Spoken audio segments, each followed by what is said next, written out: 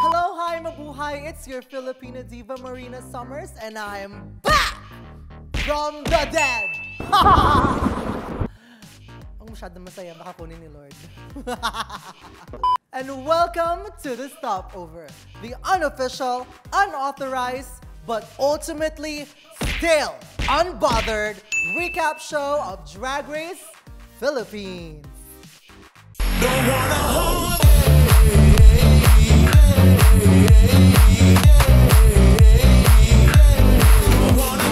Hello world, I know you missed the beauty, the gorgeous, the face, the body, the skin.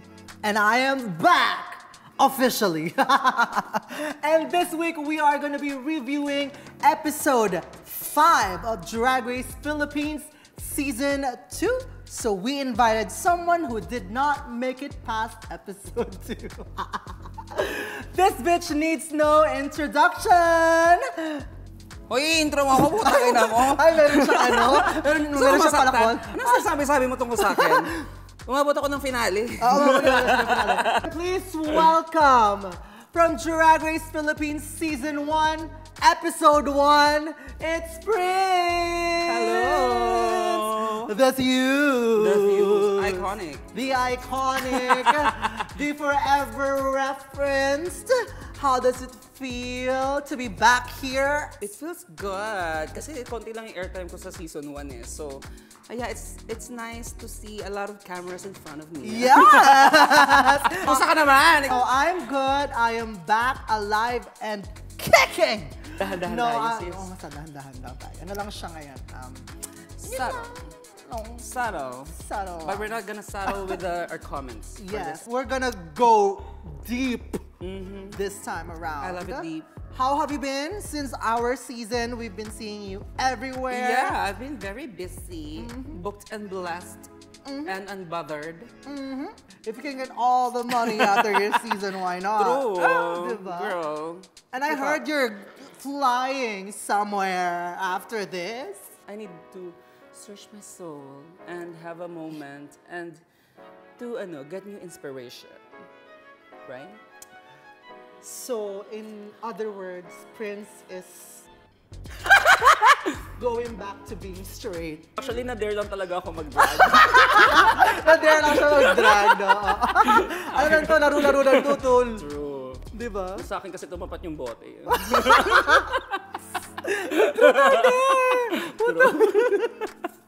Okay, so we're halfway through the competition right now. How have you been enjoying the season? I'm enjoying the season kasi ang daming drama. I know, right? I was also on the set doing Jiggly's makeup, so I pretty much know everything. Oh. Pero it's nice to see finally na parang it's already, edited. Edited. And tahi-tahi na siya. So, with the confessionals. Yeah, it's good to see na parang ganun pala.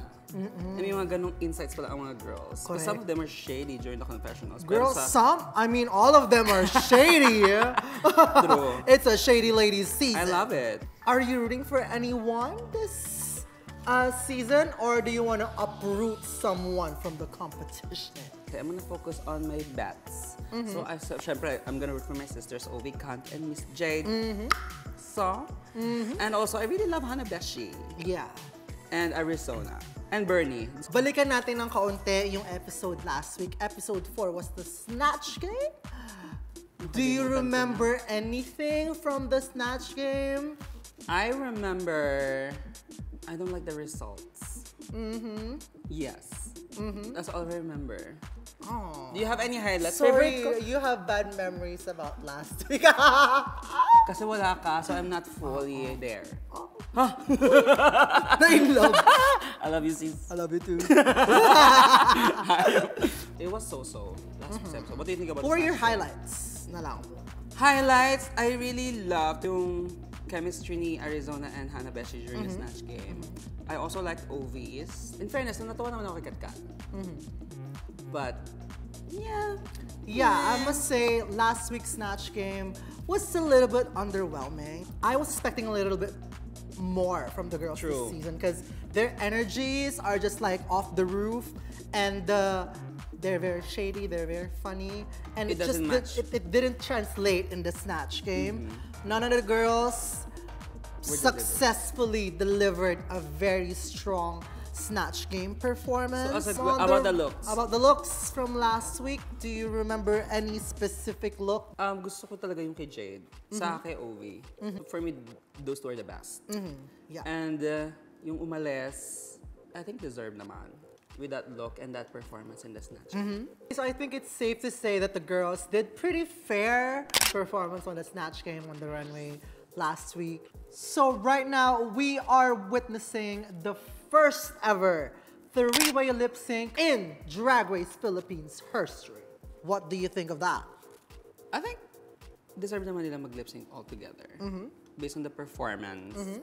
And yeah, I think also with the lip sync, it's pretty obvious that who's going home. Yeah. And I think it was well deserved. Yeah. I don't think that the three-way lip sync is necessary. It was a random decision from the judges and the production. I don't understand why it happened. Could have been just two. And if kung dalawa, sino? It's Verushka Levels and who's the other girl? Not Didi. Matilda? Matilda, yes. No, I think deserve pa din ni Didi to be in the... I wanna see it. Yeah, I don't think it's necessary. The three-way lip sync was necessary. It wasn't necessarily that bad. I mean, they were all bad, but not entirely bad to be put into a three-way lip sync. So that was very random. Verushka says goodbye to the girls and the rest of the crew after she got eliminated in the three-way lip sync of the Snatch game. What can you say about that? Nakakatawa siya. Kasi... Did she put something in her Oo, sa lip sync niya. Naglagay kasi nag-eyeliner siya. Parang itaas ang kilay. So nagtitaas niya yung kilay niya. Tapos naglagay din siya ng eyeliner sa bibig. So parang... parang niya kinain si Jade. So, Yung dinuguan. Oo, parang siya nagdinuguan. True. Sayang naman, dear. Pero yeah, nakakatawa nung pagbalik niya sa workroom. I mean, pagbalik ng girl sa workroom. Pumapalakpak yung girls. So as the episode 5 starts, at this point, the girls are rejoicing that Verushka is gone. Oh my God. I mean, you must have been that bad. Or like, just really annoyed the fuck out of the girls. Na ganun yung reaction nila when you left. True. Sadly, it was Verushka's time to go. And it's time for another episode of Drag Race Philippines Season 2. This week, the girls are challenged to do one of the best things in the entire Drag Race Philippines franchise history. A challenge that has been written amongst the stars. The trip to Jerusalem. Ang saya ng trip to Jerusalem. Gusto ko ng ganun mga mini-challenge, yung gaguhan lang. Oo, dapat ganyan yung mga mini-challenge, hindi yung hina-harness Oo pa. nga. Di ba kamukha ko si Feliciano doon? Darna. Sino kamukha mo doon? Heidelin Diaz. Heidelin Diaz. Oh, di ba? World champion. Oo nga, dapat ganyan yung mga alam kong ganyan siguro yung pinagawa sa atin noon. Oo. Diba? Mananalo ko dyan, laki ng balakang ko. Oo, ayun ako matatalo ako, if ever, pag nagkataon. At least yung harness, kasi madali akong mamawala-babalentong ganyan eh. True. Okay, moving on. Now the top 8 get into their quick, sexy drag queen drag para lang maglaro ng trip to Jerusalem. Uupuan mo ba? Hindi. Magpapaupo ka? Magpapaupo. So, kanino ka pinaka nag-e-expect sa challenge na to? Siyempre, knowing Matilda na mini-challenge layer, ina-expect ko talagang lalaban si Matilda. Yeah, I was expecting something from Matilda as well kasi diba she's been slaying all the mini-challenges. Nakatatlo na siya. She has 3 wins under her belt. So, I was expecting na this time ay makukuha niya na naman yung challenge win. But unfortunately, she was the first one to be booted out. At nagdiwang ulit sila. At nagdiwang silang lahat. Grabe sila. Lahat sila ay nagdiwang. Pumapalakpak. Yeah. After a few girls are out of the mini challenge, biglang pumasok ang pit crew at sila ang nagsilbing upuan sa ating... Mas nakaka-motivate maglaro. Nakaka-motivate, di ba? Parang gusto ko talagang italon tapos iganon, no? Paano iganon? Ganon!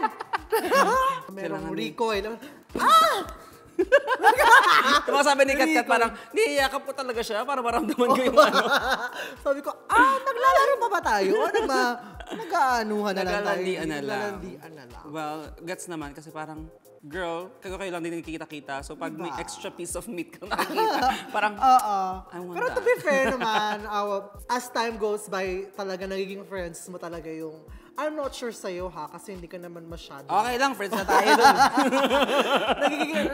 As the season goes by, talaga nagiging friends mo talaga yung Yung mga pit girls. crew. So, nawawala talaga yung libog mo sa kanila as the time goes by. True. Diba?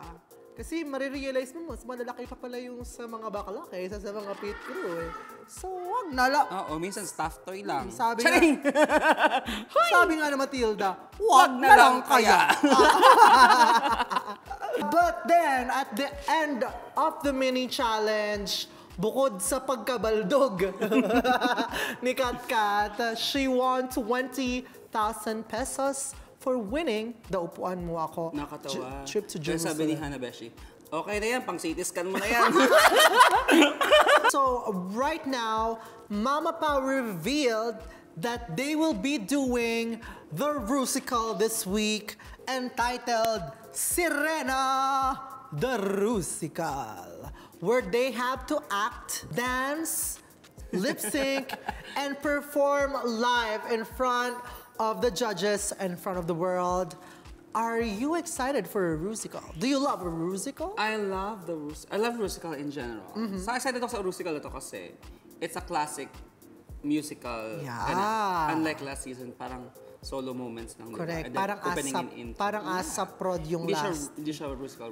Yeah. So this time around, merong storyline, merong lahat ng lines are sung.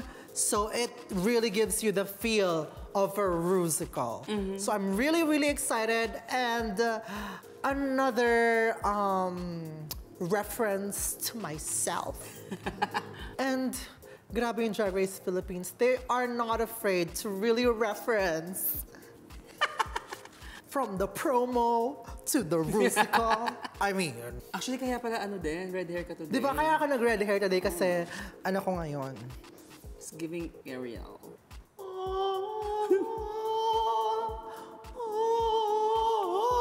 Lamig!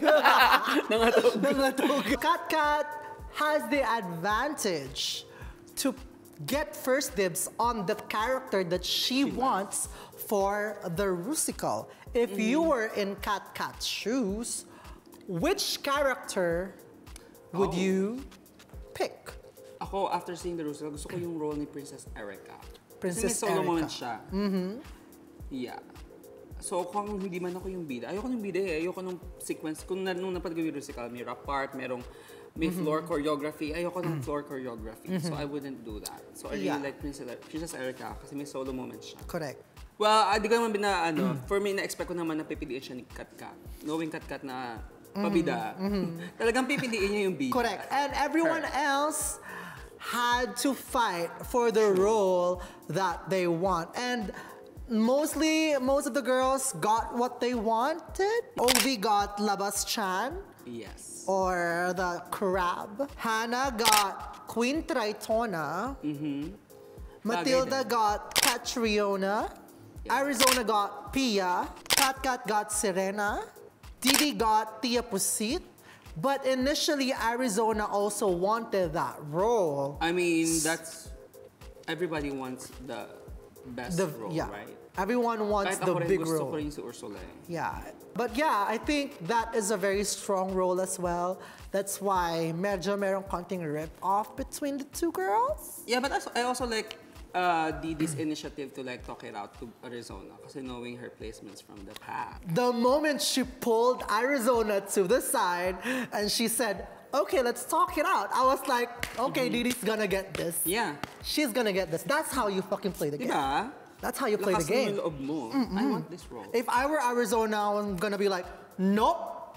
True. No need to talk about it. Let's audition for the piece. She could have been firm with the decision that she wanted to, right? And they didn't have to do that in private, because Gigi doesn't want the girls to hear what she has to say. And that's a safe route when you are trying to make your way into the competition. Well. Yeah. Mama, I know a stunt when I see one. Well, it worked for her. It worked for her, so bravo, She got the role. And Arizona got Pia. Yeah. Medyo ano yung characters nila, like parang mema. Mema talaga, girl. Pia na lawyer na something. Tapos si Catriona biglang doctor. Parang, bakit? Medyo naguluhan lang ako, nak. Medyo naguluhan lang ako, nak. It's really a filler character.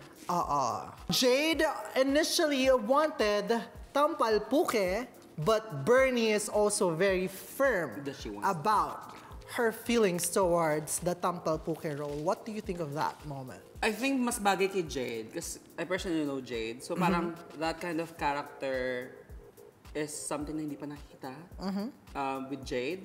So magandang moment sana yun if she got the role. But then also for Bernie, I think she did okay with the role. We're gonna go there later on. Okay. Honestly, but nakakatawa yung nag-audition sila. Yes, nag-audition sila. And they had to vote. The girls had to vote. And at the end of the voting, si Ovi saka si Kat Kat. Ovi and Kat Kat had the final say. And Bernie got the role. And Jade was like, she was not happy.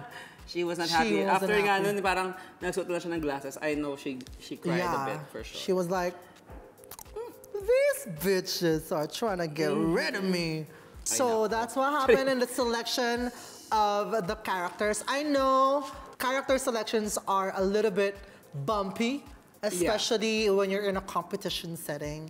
But I hope the girls still deliver, because it's still a fucking show. So, well, during the rehearsals, I'm very happy for the girls, because they didn't have to go through the pain of dancing and getting choreography in front of Tito Douglas Nieras.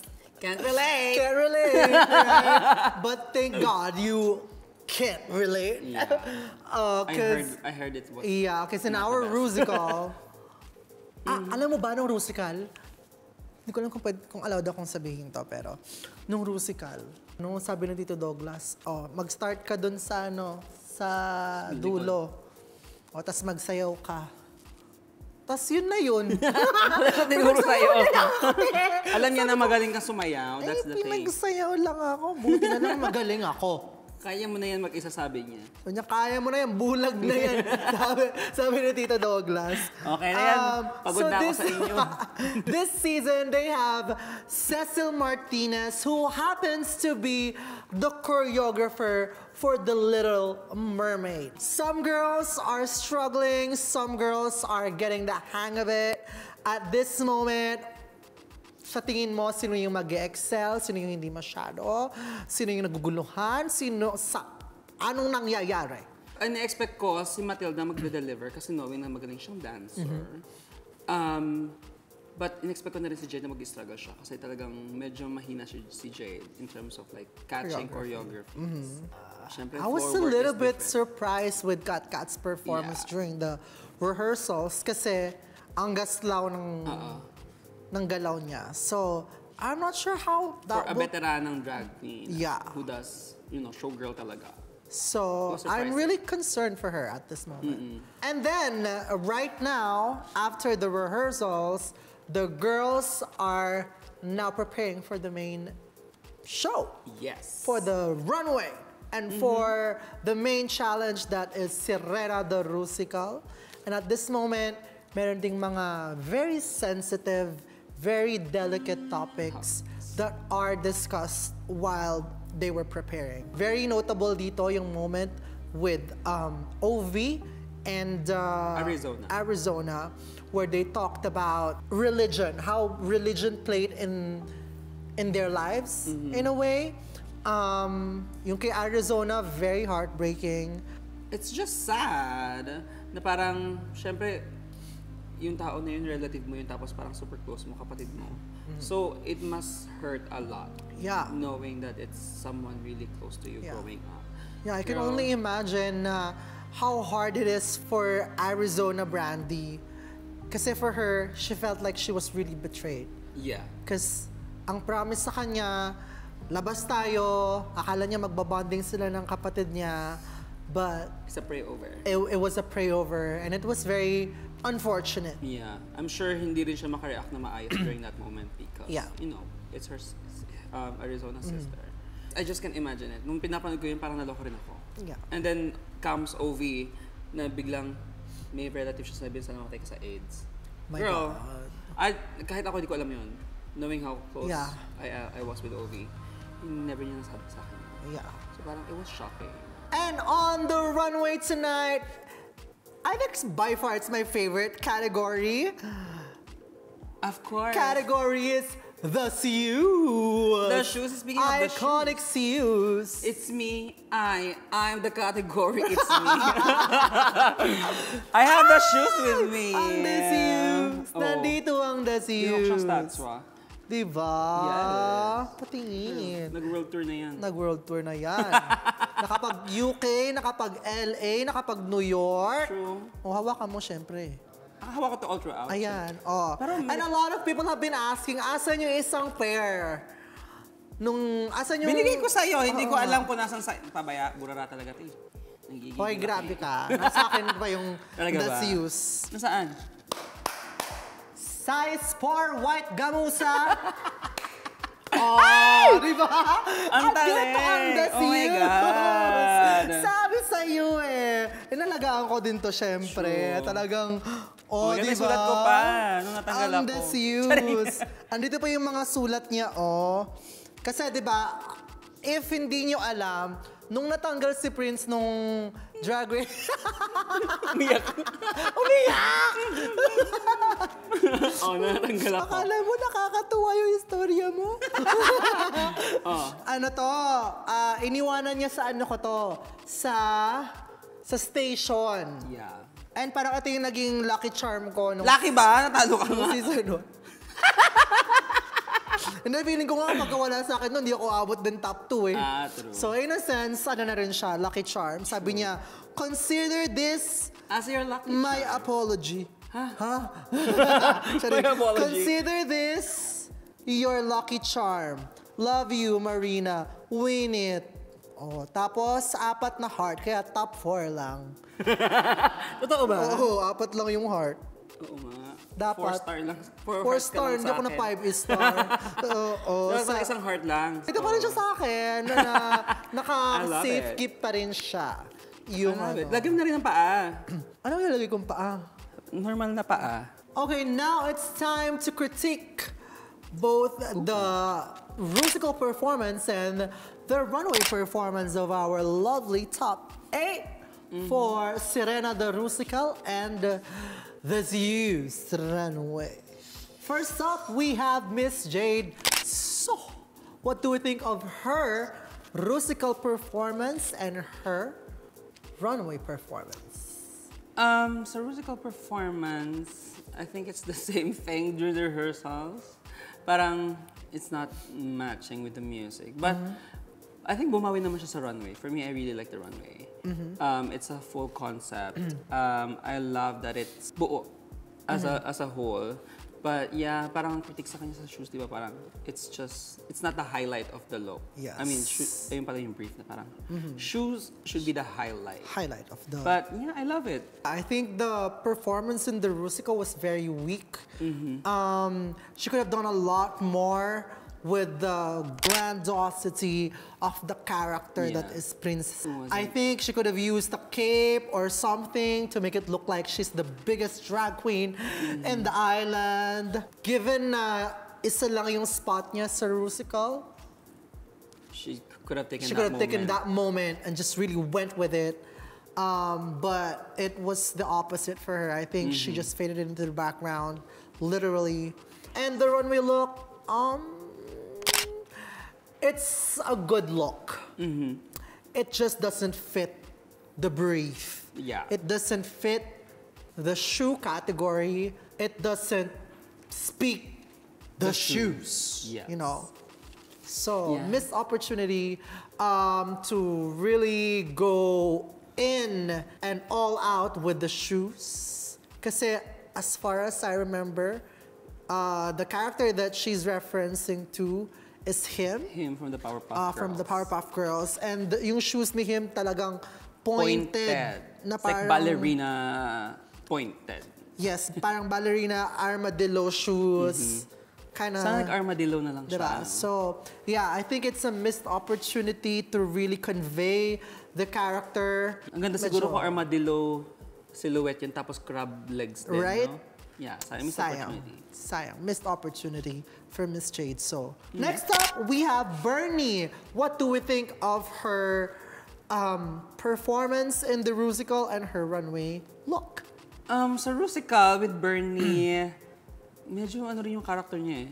I mean, it's just the same as, it's a filler character. Yeah. And I feel like it's too cute for Bernie to do. But overall, it was a safe performance. Yeah. And then sa runway naman, I don't know. I don't know how to feel about the runway look. Para kasi siya nakadumaan lang sa garden tapos may mga sumabit sa sapatos niya. Alam mo yung mga tumutusok na mga orchid, gano'n. Parang gano'n. Napadaan siya. So, ay, ang dami pala. Sabi gano'n. Yeah, I agree. Her performance in the Rusical, although she gave it her all, there's something about that character that doesn't really do anything for me. I mean, you can just tanggalin mo yung tampal puke, tanggalin mo yung role ni Bernie, and it would still look like a Rusical. Yeah. You know what I mean? Coexist lang talaga yung role niya. Her look in the Rusical was giving grade school theater presentation. But that outfit was not made by them naman. But she could wear shoes. Oh, yes. And not wear socks. Yeah. Right? She could have just altered it. Wear different hair, because that hair has nothing to do with that look. And the performance was, I don't know, it's I forgot. Bernie in that Rusical. She faded. Yeah, she faded into the background. The look, it's not easy to look at. The look. There's a lot of things going on. The concept is clear, but the execution was not it. The amount of volume at the back just takes it away. It makes it heavy, makes it look like she's having a hard time walking down the runway. The bodysuit was very ill-fitting. The hair was there. But I love the makeup though. It's my first time to see Bernie na may editorial look. So I love the makeup. It's editorial for you? For Bernie. I mean, it's something new from her. Up next is Arizona Brandy. Another so-so character. Yeah. Walang masyadong ganap. But I love that she stick to the brief na parang she was a strict lawyer. So talagang siyang on character. You know what? I don't get it. Like, I don't get it though. Why bakit would lawyer? Bakit lawyer yung Serena Wala na siyang Pia sense words sa storyline ng Rusical. Diba? It could have been, it's a long line of beauty pageant Sirenas, mermaids, and it could have ended there. Yeah. You know, because Pia and Catriona are both iconic already. Yeah. And they didn't have to put the abogado costume and the doctor costume. Like, that was very unnecessary. The runway, I like the concept na parang Cinderella going to a basketball. She's a princess. Parang this Cinderella going to a basketball. Kaya siya may ball. Tapos parang sneaker yung heels niya. But she's wearing a dress. But the thing is, she has to hold the dress just to show the shoes. Exactly. Sana may cut na lang na open, very Dior, na open yung harap, malaki sa likod. Yep, or she could have just chosen a different concept. Yeah. And not overcomplicate things. The Rusical performance, I feel the same way as Bernie. You can strip off that character and the Rusical would still survive without her. Yeah. So dapat episode 8 ginawa to Rusical. There were so many unnecessary characters that were, I mean, I feel like meron sanang vital role yung role ni Pia and Catriona if it were built up. Sana may moment pa sila. Sana may moment pa. Bakit sila magkakapatid? Bakit sila ano doktor? yung history Bakit nila? lawyer? Bakit doktor? Bakit lawyer? Kinaiingitan ba sila ni Serena? Or alam mo yun? Parang wala eh. It's walang sustansya. Yung characters that were given to them. And it's not their fault. Yeah. Someone in that writing room has to pay for this monstrosity. Runway-wise, I don't see the shoes at all. Until you pull that dress up. It's called the shoes, not the dress. Yeah, I don't understand the basketball thing. I mean, there were a lot of thoughts that were put into the dress, into the look, but ultimately, it doesn't translate cohesively. You know, there's a Cinderella concept. There's a varsity concept. And you also have to show the shoes. And yeah, there were a lot of ingredients that didn't go well.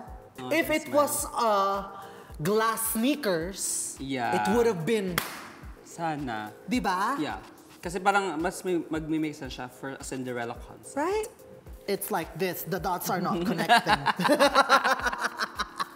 4 picks, 1 word. 4 picks, 1 word. Next, we have Dee Marie Holiday. What do we think of her Rusical performance and her runway look? I think she's the best out of all sa Rusical. Okay. Not the runway girl. Yeah. Parang sa kanya nangagaling yung voice eh. Yeah. Diba? It doesn't look like a lip sync. Parang siya yung character. And pati yung movements niya talagang theater. I love it. Rusical-wise, Dee really rose to the top. Pagdating naman sa runway, I don't know.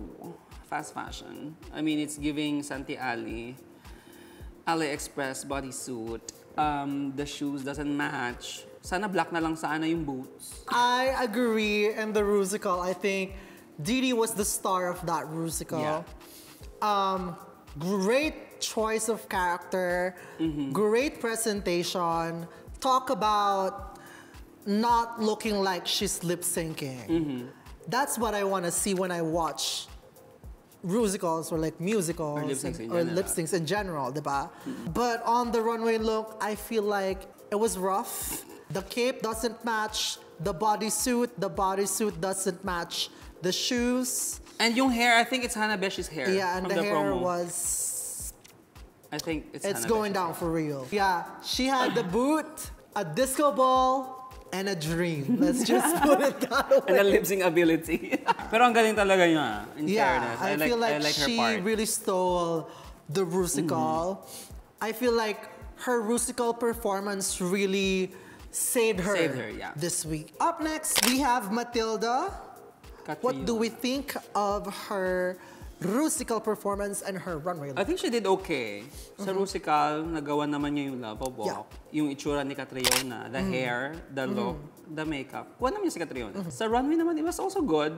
I love that it's floral kasi it sticks to what she does out of drag, but it's florist siya. So parang may storyline doon na parang, yeah, it makes sense. That's why ito yung concept niya. I feel like maganda siya without the cape. Yeah, I think Matilda did okay all throughout, both runway and the Rusical. I think Matilda fell into the trap of selecting a very safe character, knowing what the characters will do. There was a moment during the rehearsals na parang sabi niya, shit, sana pala yung kay Jade yung kinuha ko. But so technically, she wasn't really paying attention to the script. So, missed opportunity to really get a character that would let her stand out. Because that Catriona Sirena character it was okay. It was a filler character. It was a filler character. I mean, she made moments with that character. She did her best. I feel like etong character na to was really set for someone to be in the bottom. Yeah, it's a trap. Yeah, it's a trap. And if you're smart enough, you would know. You would know. On the runway look, it was crafty. It looks flat. but it looks decent. The least to say. Yeah, there's nothing special with it. I wish it was a bodysuit with a lot more shoulder kind of moment. Back dress. Yeah, very something bigger. Something bigger just to match with the boots. Better styling could have been done.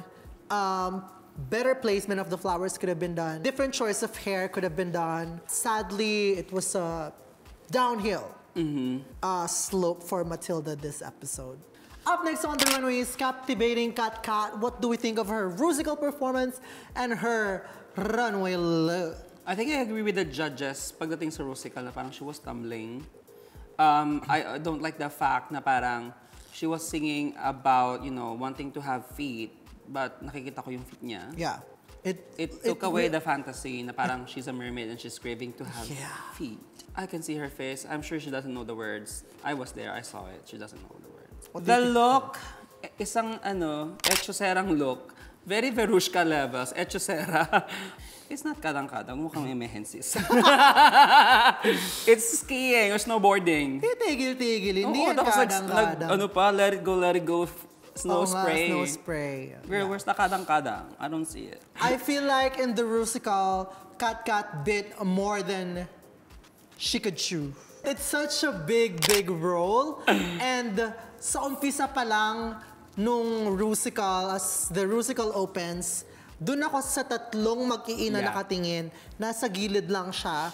And it just doesn't send me the right message na, oh, siya yung bida. And I think it's a missed opportunity to really use that big of a role to really stand out. Parang hindi siya yung nagsisteer ng kwento. Yeah. Hindi siya yung, hindi nag-revolve sa kanya. Hindi nag-revolve sa kanya yung storya. Yeah. Gauge our skills and our egos. True. Kung kaya mo ba? Kung kaya mo ba o hindi. But it's a competition, so I understand why she got this role. Yeah. And sadly, it didn't work for her. Runway look, not really a fan of.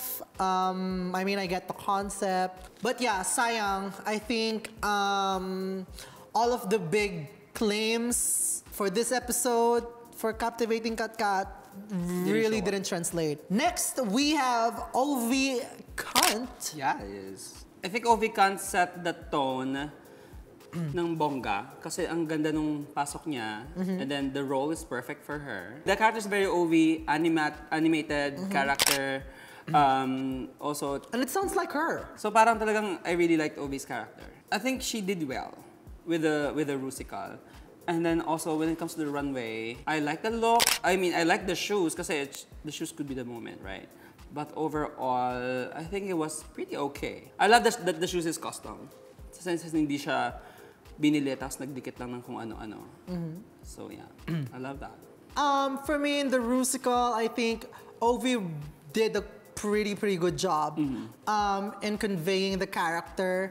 And kahit na parang bookends lang yung performance niya, she made sure na matatandaan siya. We understand her character, and it resonates with something that we've seen from the past. I wish the Chan was a little bit smoother, because I can see the blocks of foam, and it just takes away the illusion for me.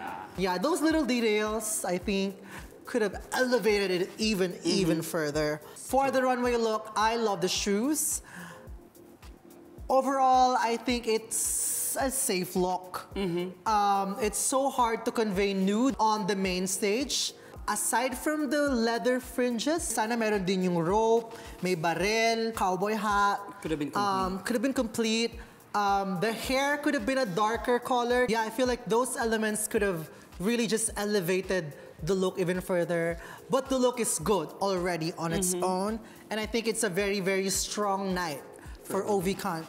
Last but not least on the runway tonight is Hannah Beshi from CDO. With Hannah Beshi, I like her role.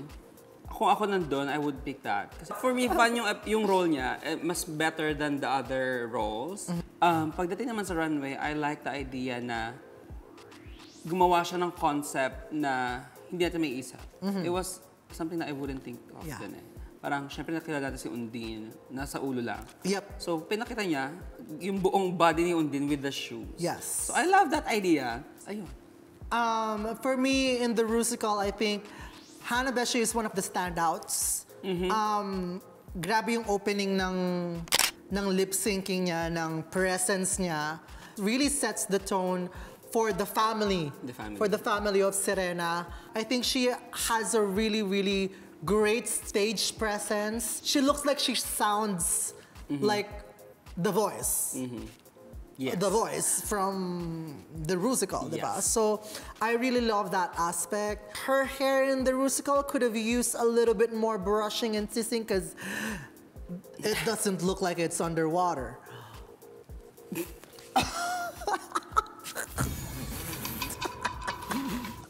That wig is thirsty. I think we should show the girls how to wear red wigs this episode.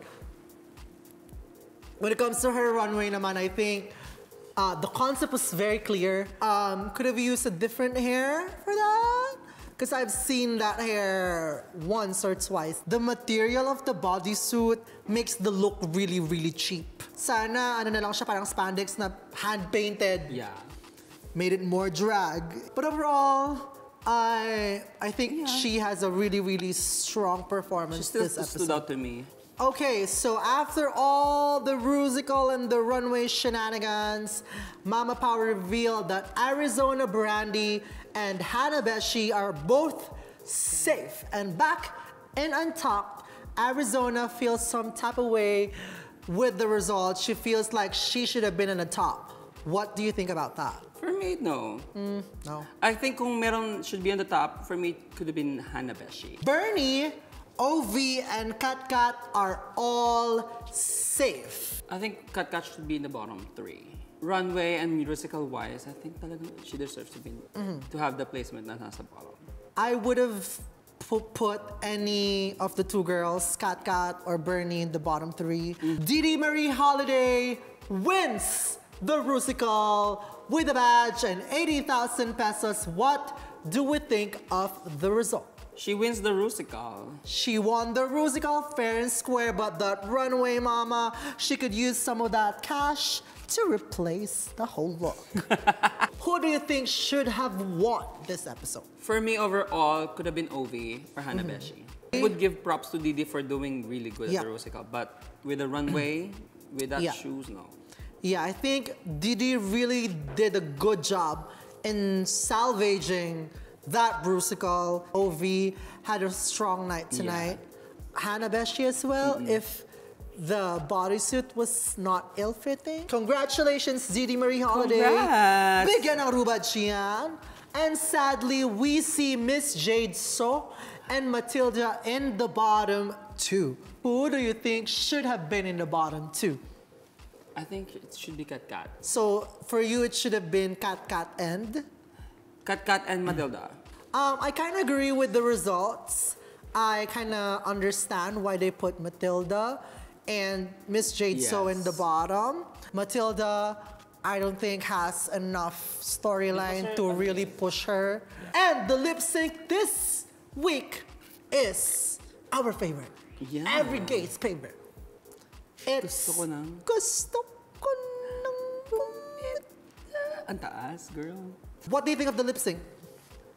I think the moment when Jade put the blood, wala na, okay na, tapos na. Pero it was sad. Sobrang, dun yung moment na parang for Matilda talagang umiyak talaga siya. Yeah, I mean, oh my God. It was sad for to girls watch. who are lip syncing for their lives in the future, not that I'm an expert with lip sync for your life, because I haven't done it ever. Thank you. I've done it once. And you lost. Yeah, once lang. At least once lang ako nag-lip sync for my life. I haven't. Yeah, so ako sa second place. Second place kasi is tama. I think it's okay to really show your emotions. True. Diba? It's okay to really... Hugutan mo yung song. Hugutan mo yung song. But you always have to remember that you're performing still. Yeah. Find your light, find your camera, find your audience, make eye connection, and don't just stand there and cry.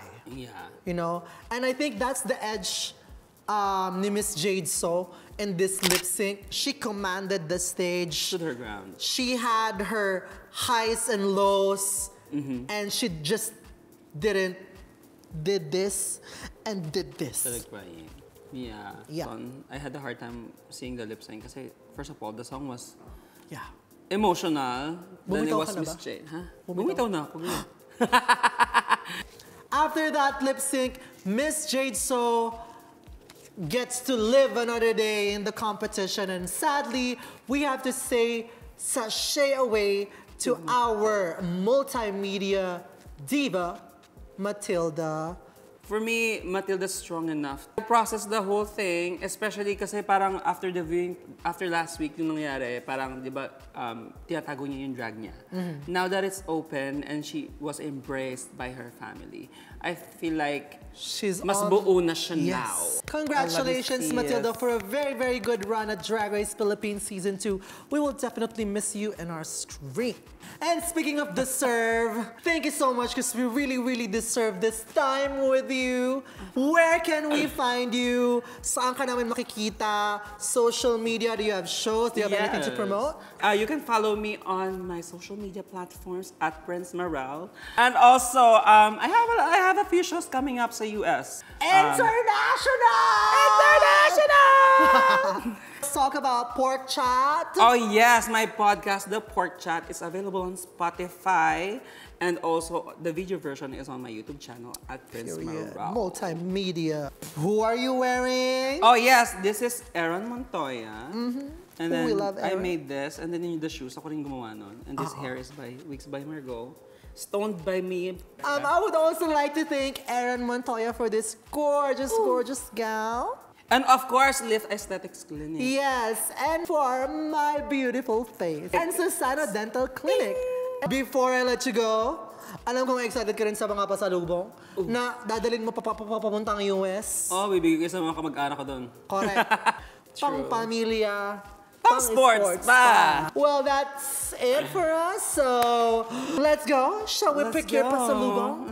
Well, in true Filipino fashion, a stopover wouldn't be complete without pasalubong. So, Prince, take it away. Yes. So, may gawin lang yung bag ko. I-iri ko lang. Perfect. Perfect. Wait lang yung brand makikita. Ayan. Wait, nasan yung phone ko? Nasan yung phone ko? Bakit? Hindi kasi na-screenshot ako last episode. So, Ay, sorry po. dating hinahanap ko to. Ano ba to? Ito, Ano yan? parang nakabote na yan. Kailangan ko yan. Ayan. Ayun, parang suka. nakuha na siya. Ayan, may suka. Okay. Ayan! Saka, May screenshot pa siya from... Saka ito. Ano to? Yung parang peanut keme. Ay, ayan. Ayan, pwede Pili yan. tart. Pili tart. Mahilig ako sa tart. Oo. Tsaka... Kaya tawagan namin ng jowa ko eh. Tart. Tart. Charing! Ay, may lang baga. Saka yung peanut kisses. Oh my God. Doon ka sa kabila. Ayan.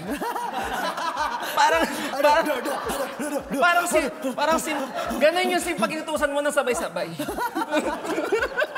Ganyan ang mga Philippines. O, di ba? On brand. Guyabano. Ito, banana. kisses. Kasi I love kisses. Ito, pork isaw. Magdala ka ng pork isaw. Kasi pork chop ka. Sa kabagay sa akin doon pa may pay na red. Ay, oo nga. Perfect. Yung brand, huwag mo papakita na. Bakit Kunin ko passport? pa to kasi masarap to. Oo, kunin mo yan. Sige. Ay, paki-compute na lang. Ay, dito yung counter. Wala self-checkout dito? Ano ba yan? Wala. Well, that's it for us at your favorite quick stop on the way to the... Bakit? Parang maganda to, sis. Ilang habol ko lang to. Padagdag po. Salamat po. Huwabol pa, hindi pala konsensya. Well, that's it for us at your favorite quick stop on the way to the crown. I'm your Filipina diva, Marina Summers, and this is the stopover. Don't wanna hold